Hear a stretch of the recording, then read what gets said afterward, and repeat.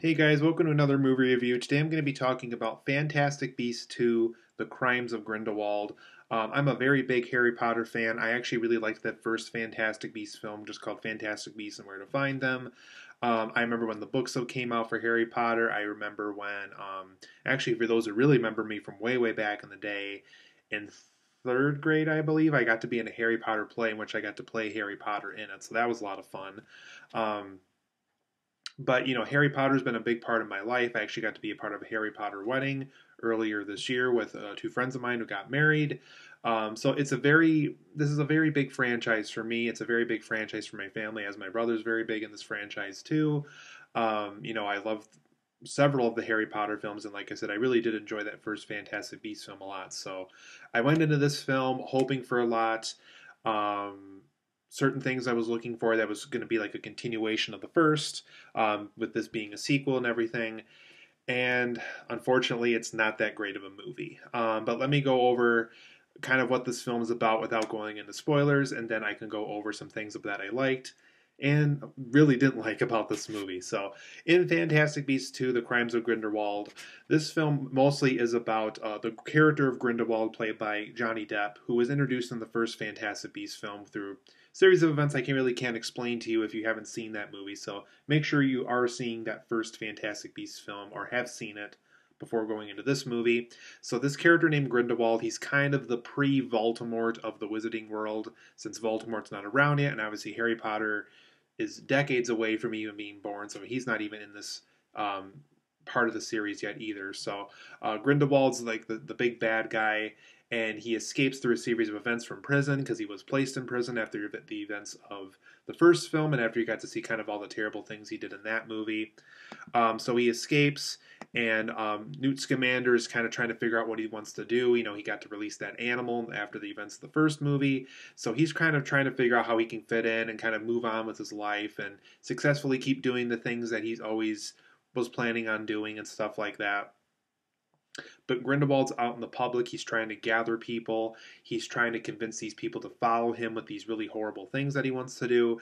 He's claiming that people who don't possess magic are going to do really horrible things like start wars, create explosions, create atomic war, create nuclear explosions. Basically, all these things that we are aware of as people in 2018. That have happened in our history, and things that are happening in this universe that haven't quite happened yet in history but are eventually going to.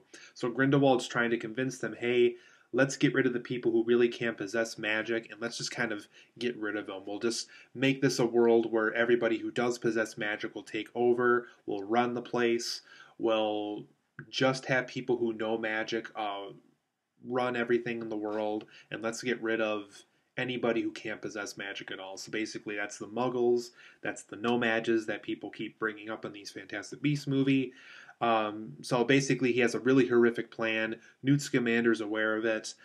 He's very close still with Katherine Waterston's character from the first Fantastic Beasts, and Dan Fogler's character and the girl that had a crush on him and stuff like that. So almost all those characters you remember in that first Fantastic Beasts film do come back in this one. Zoe Kravitz is kind of this. For those who know of Helena Bonham Carter's character from the Harry Potter films, Bellatrix Lestrange, I think her name was in those movies. Her character's name is just Lestrange. There's some type of other different name before her last name, but mostly she just goes by Lestrange. Her and Newt Scamander kind of had this romantic chemistry going on, I guess you could say. So the film plays off of that and kind of where she stands with everything, and kind of we find out more about her past and things of that nature. So over the course of this movie, Newt Scamander and his friends try to stop Grindelwald from forming this evil group that wants to get rid of people who can't possess magic at all. And he gets the help of Albus Dumbledore and many other familiar faces that we're going to be used to hearing and seeing from the Harry Potter films, making their way as younger appearances into this movie. So that's basically what Fantastic Beasts 2 is about, is Newt Scamander and friends stopping Grindelwald from forming these group of followers that are trying to do really horrible things to people who can't possess magic. So like I said, guys, overall, I really wasn't very impressed with this movie. I can't go so far to say this is a bad movie. I certainly can't call it a good movie either, though. And that's really unfortunate because, like I said, I am a big Harry Potter fan. I've literally enjoyed every Harry Potter film up to this point. The first, the second, the third, the fourth, the fifth, the sixth, the seventh, the eighth, and yeah, the Fantastic Beasts one would have been the ninth film. So now we're at the 10th film, and obviously it's hard to keep a franchise fresh a 10th time around. And unfortunately, it's kind of the first not so great Harry Potter films. So let's go over some positives and negatives of why that's the case. So for my positives, though, I really do like the theme of kind of Muggles having a thirst for power. Muggles, figuring out that people who possess magic are very dangerous. So let's take care of them first before we move on with our lives. While the people who do possess magic and are evil, like Grindelwald, are like, hey, the people who aren't possessing magic are going to do horrible things to us. Let's wipe them out so that way people like us who do possess magic can completely wipe the slate clean, and we could make this world nothing but people who possess magic and stuff. So I like that clash between our world and the wizarding world, and kind of how it's us versus them and them versus us on that kind of matter. So I did like that theme. It definitely is very relevant to things that happened in the U.S. history and with all the wars we've had and all the terrible violent things we've done over the years and stuff. So I do like that idea of thirst for power, the fight between the wizarding world and the real world. I like that theme that the film plays off of with that. Johnny Depp also plays a great Grindelwald in this film. We see him for a little bit in the first one. We kind of got a flavor of him, I guess you could say, in the first film, but not like a full-on role. But he is a full-on role in this movie. He gets a lot of screen time, gets a lot to do. And I really like the character. I really, it's not Voldemort. It's definitely not as good as Ralph Fiennes playing Voldemort in any of the earlier Harry Potter films, but considering that in the timeline of Harry Potter, Voldemort's not even around yet, I thought Johnny Depp played a great Grindelwald, and if we really do get more Fantastic Beasts film, I think Johnny Depp playing Grindelwald as a villain for this series is probably one of the more promising aspects going forward for this franchise. And I really do like the continuation of those earlier Fantastic Beasts characters from the first film, whether it is Dan Fogler's character, the woman he fell in love with who does possess magic, or Katherine Waterston's character, Eddie Redmayne's character. I think even the woman who kind of wanted to get Newt in trouble for doing those things in the first one, that African American lady with a lot of power and had all those followers and stuff. So she has a role again in this one. I liked the continuation of all those characters, so that was a cool thing to watch in this new Fantastic Beasts film. Zoe Kravitz does have a role in this film. For those who don't know who Zoe Kravitz is, she was in Mad Max Fury Road as one of the girls that kind of was escaping the villain of that film. She also played one of the X-Men in X-Men First Class. She also was in...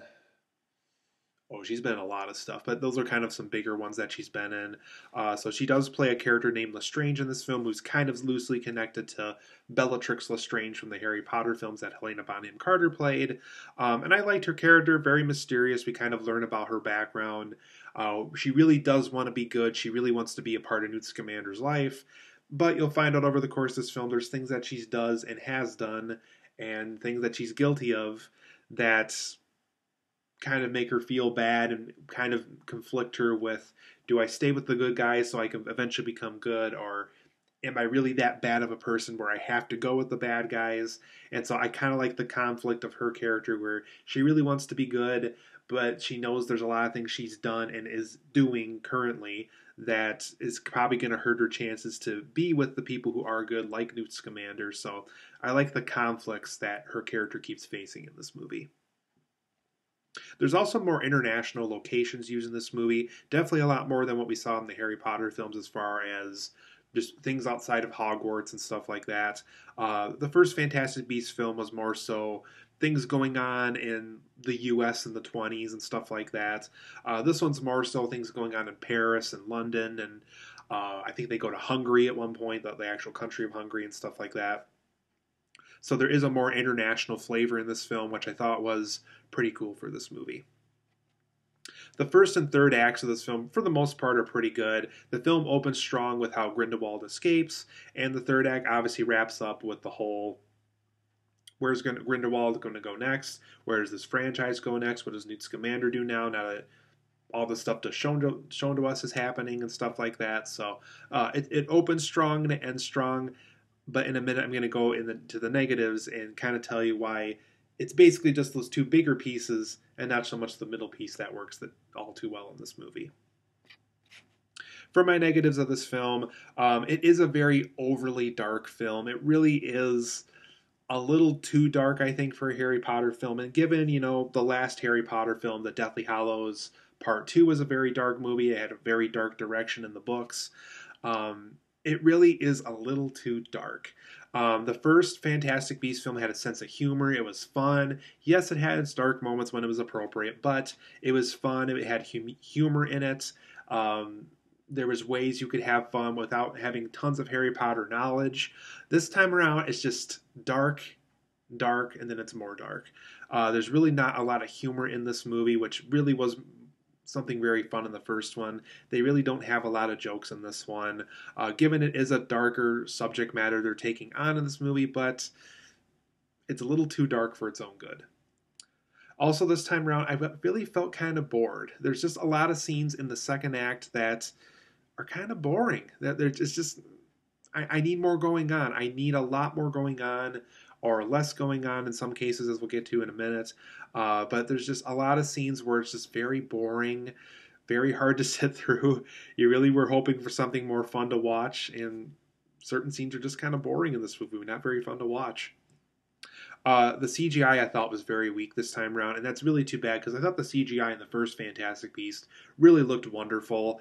This time around, it feels kind of rushed. I feel like some of the rendering in the CGI doesn't look completed and stuff like that. It's too bad. The CGI really wasn't that great in this movie. And then, like I mentioned earlier, the second act, in between all the stuff in the opening and near the end, all the stuff going on in the second act really is not very good. Just not interesting, not fun to watch, very boring. Definitely something where it's a Harry Potter film. It really should feel more fun than this, and it's not. So Act 2 of this film I thought was very poorly written. Also, I thought the whole thing with the unique animals that Newt Scamander takes care of in his briefcase and stuff, I thought that novelty kind of wore off in this movie, and that's really too bad. Like I said, in the first Fantastic Beasts film, it was fun. The animals were unique. They had their own unique characteristics. This time around, I thought the novelty just kind of wore off. It just really didn't feel as special this time around. And that's really, I think that goes once again back to the writing, the novelty has to be good and strong the whole time. And if it wears off, the film's just not going to feel that fun. I also felt like this film either had too much going on or too little going on at once. There's so many scenes where there's so many characters running around doing so many different things, and they're not connected, and they're doing different things all at once. And then there's just as many scenes where there's just not enough going on, where they're just sitting around talking about random stuff, or they're just sitting around talking about stuff that they feel guilty of, and it just kind of doesn't really go anywhere. So this film suffers from either having too much going on at once or too little going on at once, and it just has a very bad balance as a result. I also feel like this film creates more questions than answers. Most of the questions I had going in from Fantastic Beasts 1 just made me create more questions as the time the film was over with. It doesn't really answer anything or clarify anything. It just creates more questions, unfortunately. Also, I don't really like the idea of 3 more Fantastic Beasts films happening. I think every possible good direction you can go in at this point could just be done with 2 more films. I really don't see why it needs to be 3 more films. Could turn around. Maybe Fantastic Beasts 3 is absolutely amazing. It's the best Harry Potter film ever made. Hopefully. And if not, I really don't know what else they could do.